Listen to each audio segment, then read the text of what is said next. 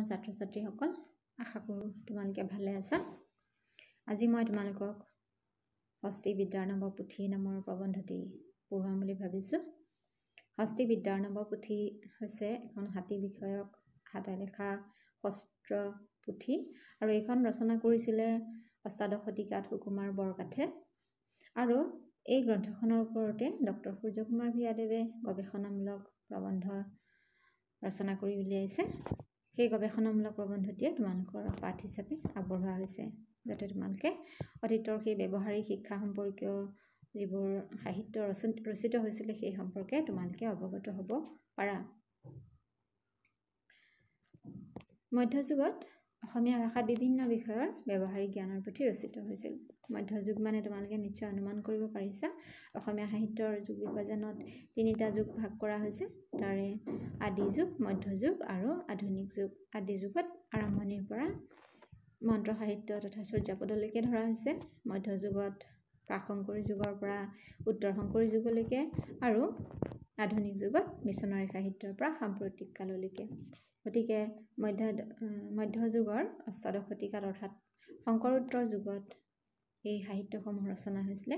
সেই সময়ত হাতী ঘোঁৰা আদি পশুপালন ঘৰত কৰা হৈছিলে, বা পশুপালন সাধাৰণতে ভাৰতীয় মানুহৰ পশুপালন এটা বৃত্তি। গতিকে এইবিলাক পুহিলে কেনেকৈ তাৰ স্বাস্থ্য যতন ল'ব লাগিব বা চিকিৎসা সম্পৰ্কীয় বিধি ইত্যাদি যিবোৰ বাস্তৱ জ্ঞানৰ ওপৰত বাস্তৱ জ্ঞান বিধিৰ ওপৰত ৰচিত যিবোৰ গ্ৰন্থ, সেইবোৰ গ্ৰন্থকে ব্যৱহাৰিক সাহিত্যৰ ভিতৰুৱা কৰি ধৰা হৈছিলে। এইবোৰ মৌলিক সাহিত্যতকৈ কিছু পৃথক। মৌলিক বা সৃষ্টিশীল যিবোৰ সাহিত্য, সেইবোৰ সাহিত্য কল্পনা বা বাস্তৱৰ সংমিশ্ৰণ আছিলে। আনহাতে ব্যৱহাৰিক সাহিত্যত কোনো কল্পনাৰ স্থান নাথাকে। সেইবোৰ সম্পূৰ্ণৰূপে বাস্তৱ জ্ঞান বৃদ্ধিৰ ওপৰত বা ব্যৱহাৰিক জীৱনত বাস্তৱ জীৱনত প্ৰয়োগ কৰিব পৰা বিভিন্ন জ্ঞান বিধিৰ ওপৰত প্ৰতিষ্ঠিত, বা চিকিৎসা সম্পৰ্কীয় বা অন্যান্য জ্ঞান সম্পৰ্কীয়। যেনেকৈ ইয়াত দৌল দেৱালে কাৰেং আদি নিৰ্মাণ কৰাৰ বিধি সম্পৰ্কীয় গ্ৰন্থ ৰচনা হৈছিল বুলি কৈছে। গতিকে এইবিলাকেই হৈছে বাস্তৱ জীৱনত প্ৰয়োগ কৰিব পৰা বিভিন্ন কাম সম্পৰ্কীয় বা জ্ঞান সম্পৰ্কীয় গ্ৰন্থ। এইবোৰকে ব্যৱহাৰিক সাহিত্যৰ ভিতৰত ধৰা হৈছিল। হস্তি বিদ্যাৰ নৱখন এখন হাতে লিখা সচিত্ৰ পুথি। সচিত্ৰ মানে হৈছে যিবোৰ গ্ৰন্থত লিখি বৰ্ণনা দিয়াৰ উপৰিও ছবিৰ সহায়েৰেও বুজাই দিবলৈ চেষ্টা কৰা হৈছিল। অৰ্থাৎ যদি কোনোবাই পঢ়িব নোৱাৰে তেতিয়াহ'লে ছবিবোৰ চাইও বুজি পাবলৈ সক্ষম হৈছিল। গতিকে সেইকাৰণে এইবোৰ সচিত্ৰ অৰ্থাৎ চিত্ৰ সম্বলিত পুথি। সেই সময়ত হাতী বিষয়ক বা ঘোঁৰা বিষয়ক চিকিৎসা শাস্ত্ৰ বা স্বাস্থ্যবিধি সম্পৰ্কীয় গ্ৰন্থৰ উপৰিও বিভিন্ন দৌল দেৱালয় কাৰেং মৈদাম আদি নিৰ্মাণ কৰা কলা সম্পৰ্কীয় গ্ৰন্থ ৰচনা হৈছিল। বহু বুৰঞ্জীবিদে ডক্টৰ সূৰ্যকুমাৰ ভূঞাৰ দৰে বা তেনেকুৱা অন্যান্য বুৰঞ্জীবিদসকলে গোটেই অসম ভ্ৰমণ কৰি পেলাই এনেকুৱা ধৰণৰ গ্ৰন্থবোৰ উদ্ধাৰ কৰাৰ কামত ন্যস্ত হৈছিলে। আৰু তেওঁলোকে এই গ্ৰন্থবিলাকৰ ওপৰত মূল্যৱান গৱেষণামূলক প্ৰবন্ধ লিখি থৈ গৈছে। আৰু সুকুমাৰ বৰকাথৰ এই গ্ৰন্থখনকে হাতী বিষয়ক এখন শ্ৰেষ্ঠ পুথি বুলি কোৱা হৈছে।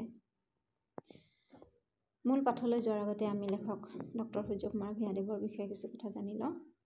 তেখেতে প্ৰথমতে যদিও মৌলিক সাহিত্যৰে নিজৰ সাহিত্য চৰ্চা আৰম্ভ কৰিছিল, কিন্তু পিছলৈ তেওঁ অধ্যয়নৰ গতি সলনি কৰি ইতিহাস বা পুৰাতত্ত্ব জ্ঞানকে তেওঁৰ অধ্যয়নৰ সমল হিচাপে বাছি লয়।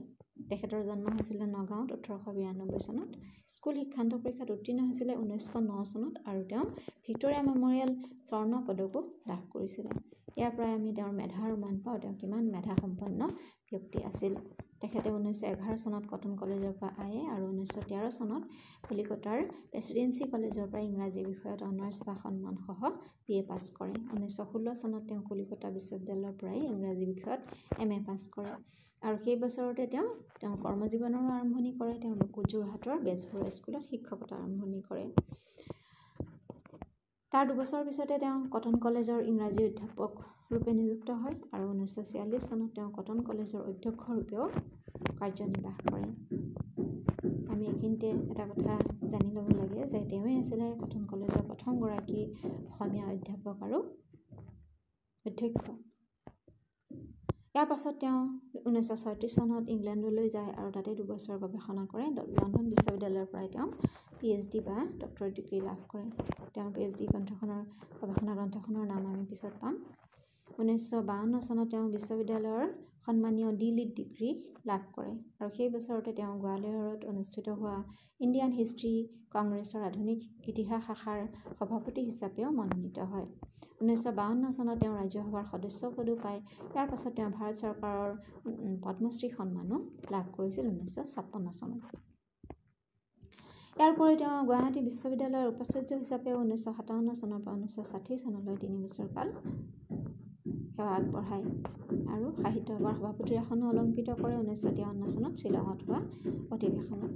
এইদৰে সাহিত্য ইতিহাসত, শৈক্ষিক ইতিহাসত এক বৰ্ণবৈচিত্ৰ্যময় অৱদান আগবঢ়াই থৈ গৈছে। তেখেত অতি তীক্ষ্ণধী ব্যক্তি আছিল। তেখেতৰ শিক্ষা জীৱনৰ বিষয়ে পঢ়ি আমি সেই কথা গম পালোঁ আৰু তেওঁ বহুকেইখন গ্ৰন্থও ৰচনা কৰি থৈ গৈছে। তেওঁৰ কবিতা পুথি মাত্ৰ এখনেই, সেইখন হৈছে নিৰ্মালী, আৰু তেওঁৰ 5টা চুটিগল্পৰে পঞ্চমী নামৰ চুটিগল্পৰ এখন সংকলন ওলাইছিল আৰু তেওঁৰ 3টা দীঘলীয়া সাহিত্য বিষয়ক প্ৰবন্ধৰে ত্ৰিপদী নামৰ এখন প্ৰবন্ধ গ্ৰন্থ ওলাইছিল। তাৰপাছত সূৰ্যকুমাৰ ভূঞাৰ বিবিধ প্ৰবন্ধ নামৰ এখন প্ৰবন্ধ পুথি যোগেন্দ্ৰ নাৰায়ণ ভূঞাই সম্পাদনা কৰি উলিয়াইছিল আৰু সেইখন গ্ৰন্থৰ পৰাই তোমালোকৰ এই পাঠটি উদ্ধৃত কৰা হৈছে। ইয়াৰ উপৰিও তেওঁ বহুকেইখন জীৱনী গ্ৰন্থও লিখিছিল। তাৰ ভিতৰত গোপাল কৃষ্ণ গোখলে, আনন্দৰাম বৰুৱা যিটো তোমালোকৰ পাঠ্যত অন্তৰ্ভুক্ত হৈছে, উপেন্দ্ৰ চন্দ্ৰ লেখাৰুৱে লিখা, আৰু তাৰ ভিত্তি আছিলে সূৰ্যকুমাৰ ভূঞাৰ আনন্দৰাম বৰুৱাৰ ওপৰত লিখা জীৱনীখন।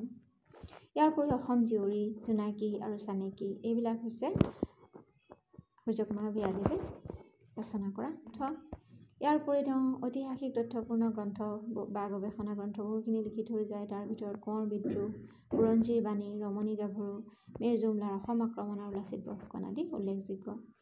ইয়াৰ উপৰিও তেওঁ বহুকেইখন ইংৰাজী গ্ৰন্থ ৰচনা কৰিছিল। সেইকেইখন হৈছে N Assamese Nurjahan, early British relations with Assam, Lachit Borphukan and his times, আটন Burhagohain and his times, man I have mat, London memories, আৰু যিখন গৱেষণা গ্ৰন্থ প্ৰকাশ কৰি বা যিখন গৱেষণা গ্ৰন্থ দ্বাৰা তেওঁ ডক্টৰেট ডিগ্ৰী লাভ কৰিছিল সেইখন হৈছে এংলো আছামিজ ৰিলেশ্যনছ 1771 to 1826, অৰ্থাৎ ইয়াণ্ডাবু সন্ধিৰ আগলৈকে সেই সময়ছোৱাৰ এংলো আছামিজ সম্পৰ্কৰ বিষয়ে এই গৱেষণা গ্ৰন্থখন ৰচনা হৈছিলে। ইয়াৰ উপৰিও তেওঁ বহুকেইখন বুৰঞ্জী পুথিও সম্পাদনা কৰিছিল।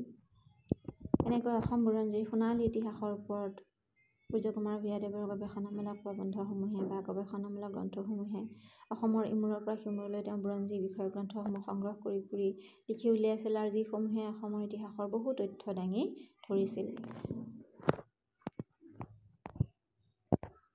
তোমালোকৰ হস্তিবিদ্যাৰ নৱ পুথি নামৰ পাঠটিও তেনেকুৱা ধৰণৰ এক ইতিহাসত পোহৰ পেলোৱা এটা সুন্দৰ প্ৰবন্ধ, আৰু এই প্ৰবন্ধটোৰ পৰা আমি মধ্যযুগৰ সাহিত্যৰ বিষয়ে বহু কথা জানিব পাৰিম। আমি মূল পাঠটি ইয়াৰ পিছৰ ভিডিঅ'টোত আৰম্ভ কৰিম। এইখিনিতে মই আজিৰ ভিডিঅ'টো সামৰিছোঁ।